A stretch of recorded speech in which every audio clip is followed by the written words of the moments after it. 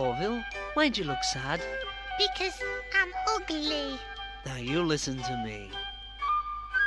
There once was an ugly duckling. There still is me.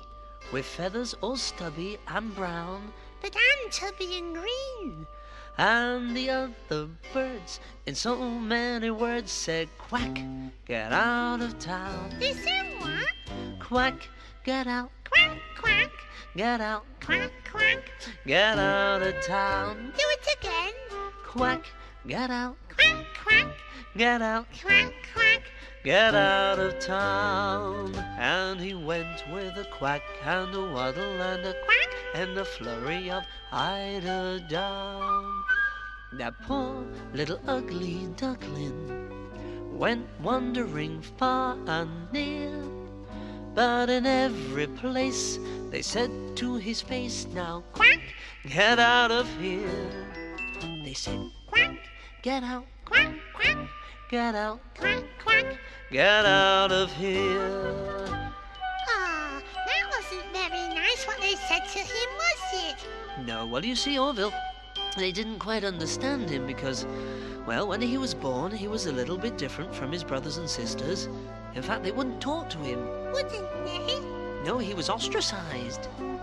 He was a big duck. No, he was a little duck.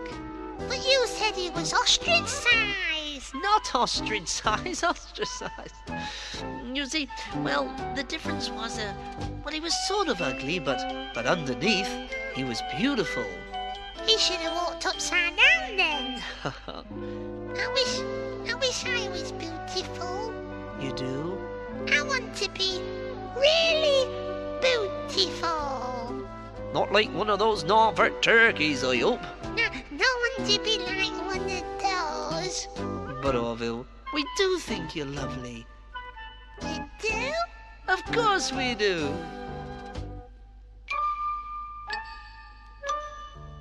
You're not such an ugly duckling, and no feathers or stubby or brown.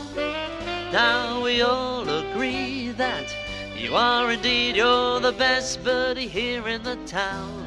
And we say, quack, you're the best. Quack, quack, I'm the best. Quack, quack, you're the best in town. Look! I can dance! I can even tap dance! Look at me! Ha ha! Oh, Orville. Thank you! And you'll be so much better if you try. I'll try. Now who's an ugly duckling?